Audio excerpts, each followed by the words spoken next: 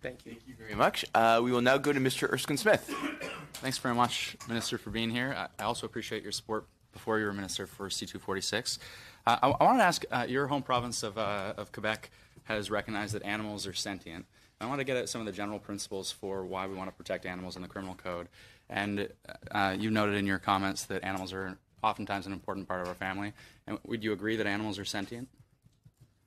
The evidence that I have seen, I think, is increasingly going in that direction. I'm not an expert. I can only base it on what I read. So to the extent that I have seen the same kinds of studies that you have, it seems to me that that's where the scientific evidence is going. And in terms of the moral wrong that we're aiming to address in the criminal code, is it a crime to cause unnecessary pain and suffering to animals because they're sentient, they think and feel and can suffer pain, or is it because they're the property of someone else? It's a larger question, and I think that question needs to be addressed as part of our ongoing look at these provisions generally. We've committed to that. My predecessor committed to that. I'm happy to commit to the same thing moving forward.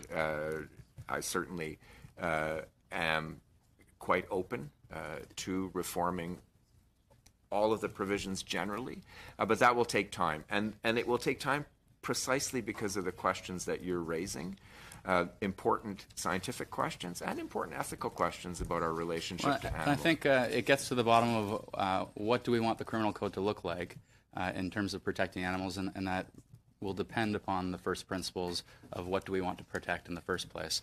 And I think it's important when we know, and the evidence is that animals can think, feel, love, and suffer, our laws should reflect that reality. So there have been previous attempts by former Liberal justice ministers to introduce significant reform to the criminal code with respect to animal cruelty provisions.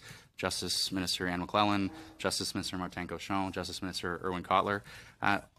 These three previous attempts were more substantive than C-84. Do you think C-84 is sufficient?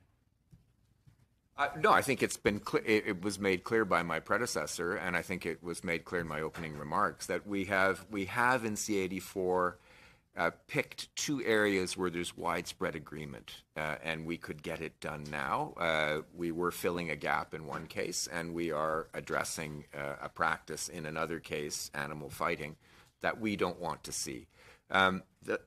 Agree that there are larger, deeper ethical questions, legal questions that really do go to the heart of the way in which we envisage society and our relationship to ourselves, amongst ourselves, as well as to animals, and those are larger questions that need to be addressed. And it's fair to say then that this is a first step. I would say a fairly modest first step if I'm being if I'm being generous, but this is a first step, and that as Justice Minister, you're committing to additional consultations and to doing more where those consultations find some consensus and find a way forward. Yeah, as my predecessor also stated, we're going to keep moving forward with this dialogue and literally try to make our criminal code and our society better.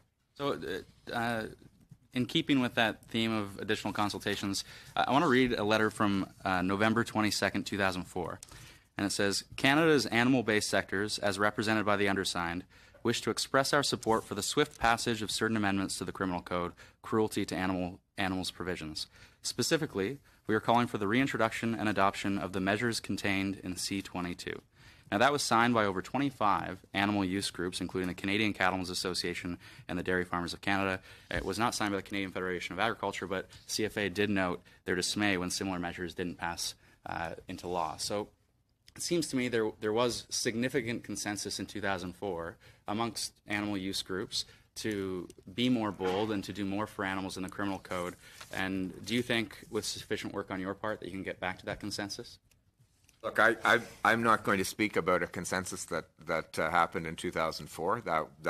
I wasn't privy to those discussions. I was, quite frankly, doing other things at the time, and so I'm not fully versed on all of those various discussions that happened in 2004. What I will commit to doing is keeping dialogue open with various groups, including a number of the groups that you've mentioned. I know that they have weighed in on this particular piece of legislation, and they're supportive. And we'll continue to be open to all people who have an opinion on the matter. My last question, just to pick up on that point of dialogue.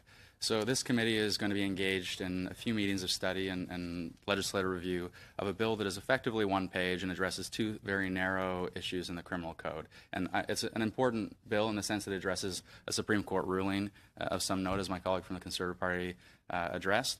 But it doesn't allow for a broad conversation at a committee like this. It doesn't allow for a multitude of stakeholders to come in and not just talk about these two provisions in the criminal code, but say, how do we as a society better protect animals across this country? And so do you think it would be more productive in terms of dialogue to have a committee like this, whether it's the Justice Committee or a special all-parliamentary committee devoted to animal protections, to say, let's bring in witnesses across the country. We as parliamentarians, it doesn't matter what party we're from, we care about ending animal cruelty, and to see what consensus we can forge to then introduce a new bill that would potentially do more for animals based upon significant consensus, based upon a larger dialogue that could take place at a parliamentary committee. Do you think that would be a productive way forward? My immediate priority is the passage of this legislation. It is important. The two practices that are identified in this piece of legislation are important to prohibit and define in each respective case. I'm open to discussing other ways forward. Thanks very much. Thank you very much.